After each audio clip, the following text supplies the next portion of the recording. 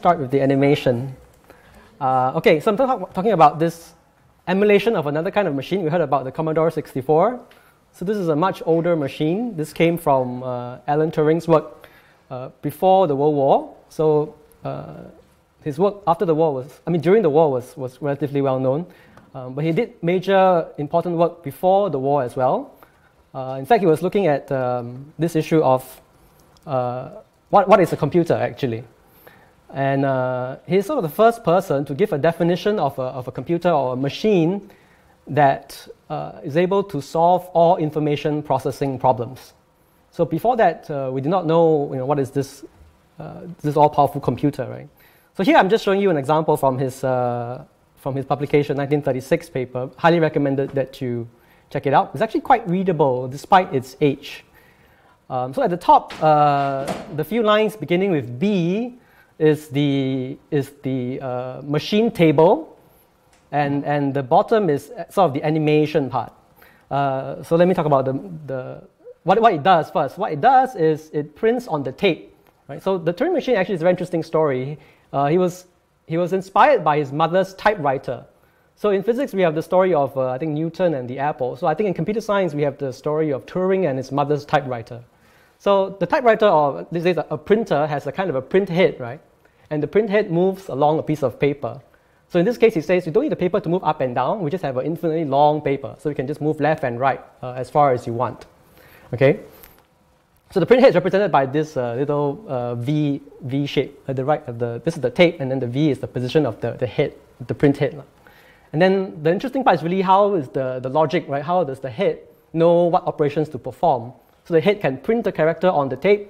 It can print a new character and sort of overwrite the old one. Or it can also move left and right. Then that's all it does, really. It's a very simple machine. Okay, let's look at how the logic is implemented. So this machine, as you can see, prints the infinite string 0, 1, 0, 1, 0, 1, and forever. So this is the logic of the first three lines is the logic of the machine. Okay, so it's written in a block of four parts. Each line has 4 parts. The first part is called the state of the machine. So in this case, the state is, there's only one state, it's called B. The second part is called the symbol on the tape. So the second part represents what symbol the tape is currently.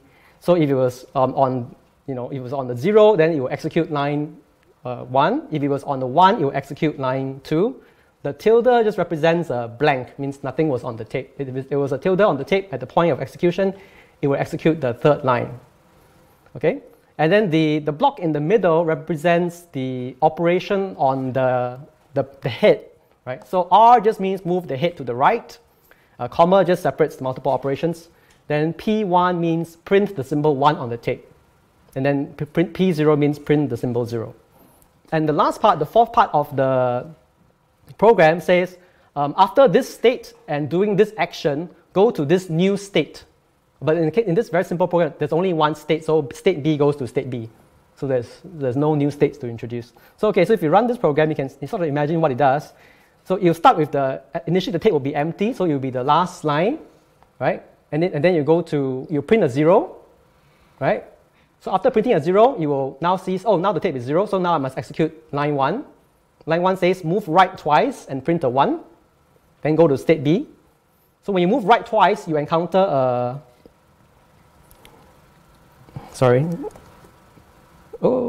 anyway, goes too far. Let me just, if you move right twice and you print a 1, then you go back to state B, then now you're on the 1, you will move right twice and print a 0, and so on. Oh, sorry. But anyway, if you trace it through, this is what it does. So I'm just going to show you some other things. So this is how it works. So it's as a particular state, it looks at what's on the tape, and then it performs the actions, then it goes to a new state. Right? So not exactly what the program looks like. It's not so important, actually. So let's look at another program, 101. So more common, more modern use of the machine is actually to recognize. So it's a different take on the machine. So this particular machine is slightly different. It recognizes strings of the form 0, 1, 0, 1. Well, you can have as many copies of 0, 1. So 0, 1 star, right, if you write regular expressions. So what it does is it will you will go through, and then if everything's okay, it will print a 1 at the end to say that, oh, this is correct. This is of the form 0101. So you could have like 20 copies of 01. Right? But if it's something else, then you will sort of quit halfway and say, oh, I give up because you're not what I'm looking for. So this particular machine will recognize the string 0101, and no matter repeated how many copies, it will be able to recognize it. And if you study the program, it's actually quite simple, right? You would imagine how you would do it yourself. Okay? I'm done? Ah, all right. That's good. But yeah, opening the floor for questions. Yes? Can you show me the source of one of these programs? Yeah, it's just on top. Oh, that's the source. Yeah. Okay, I wasn't sure. What's the source of TM? Sorry? The TM. Oh, it's C++. Oh, okay. I mean, How many lines or how much C++?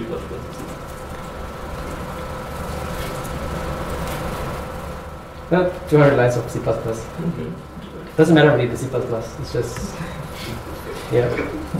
Other questions? Will this be made available online? Yes, this is already online.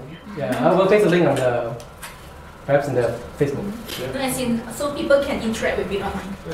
Ah, a web page. no. You can download it and compile it, and then. So I think about it in JavaScript and do that. There is a JavaScript version actually, but I prefer to use it. Other questions? For this particular case, how do you store the initial string? So I sort of had this thing where I stick the actual beginning of the tape on the end of the program. It's a bit of a... Oh, okay. Well, I see. You could put it separately actually. But, yeah.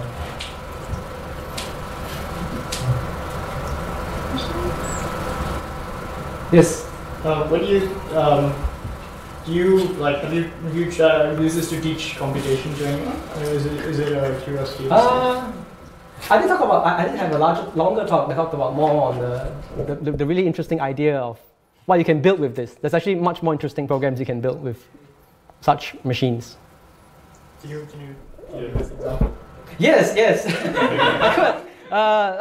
So one of the I still have time. So one of the more interesting programs that, well, Alan Turing built. Okay, I wouldn't say I didn't build any of these. Alan Turing built, it's something called the universal machine, actually. I was going to talk about that, but thanks for the question. The universal machine is actually not very complicated. I mean, it's longer, of course. It has like 39 states and something like 181 lines. So why is this? This machine table, you think of it like the hardware, like the circuitry, right? This machine table, think of it as hard-coded. That was the intention, right? But so Turing it's a very great discovery that actually we don't need so many different machines. We only need to build one machine, and that one machine will be able to emulate all other machines possible. So that's why we have CPUs, right? CPU actually is only one particular instruction set and one particular machine, but it can do everything, right? This idea actually originated with Alan Turing. So let me just show you the example instead of talking so much. So let's run just now the example of checking whether something is a 0, 1 or not, right? But we use the really interesting thing that Turing said was, let's put the program, this machine table, states and whatever, put it onto the tape. So let's see what that looks like. Oh, it runs really fast, and you can't see. It still runs really fast. I guess I have a problem with the resolution on... Okay, maybe this is better. So now it's more complicated. So you have this bunch of things at the beginning of all the C's, and then you see some at the bottom, you have this 0, 1, something like 0, 1, 0, 1. So now that 3-line program is this chunk of the tape at the beginning. So now this machine will execute this other machine described by the tape, which we recognize today actually is what we call software, right? Because software is something we put on not a tape, but like a hard disk, and then the CPU loads that and pretends to be that machine, right, which this software describes. And this is really the first instance we see this being mentioned in the literature. This idea that you can take a machine description and put it onto tape, put it onto storage. Today we call it the von Neumann architecture, but really it's the Alan Turing architecture, if I may say so. Yeah. So this is an example of a much more complicated program. This program reads the tape and follows the behavior of the description of the tape, of the machine on the tape. Yeah. Just to check, so the tape is another language, and then the universal machine is actually a virtual machine. The tape is just like the memory, like the input-output, basically also the same thing. It's the paper in the printer, basically, right? But Yeah. where is the program stuff? So the program, we put it onto the tape. So let me show you the tape, actually. So the tape looks like, okay. Yeah, but this is one tape. I just break it over a few lines so that you can see what's happening. So the program is this CC followed by blah, blah, blah, and then C0. And then we have this triple C to say, okay, the rest of it is the data, the actual data for the thing on the tape. But all this is on the tape, actually. It's like all this is on your, it's just like on the hard disk, we have input files and we have program, right? They lie on the same disk. So there's actually no separation between them, essentially, except we say this is one program file, this is an input file. Yeah. So the universal Turing machine has the information on how to execute this tape program and the language in which it's kind of written. It decodes the tape and knows how to change the state and so on. I mean, yeah, it's really interesting. Cool. We are at time. All right, But good. then again, there's always time. Thank you.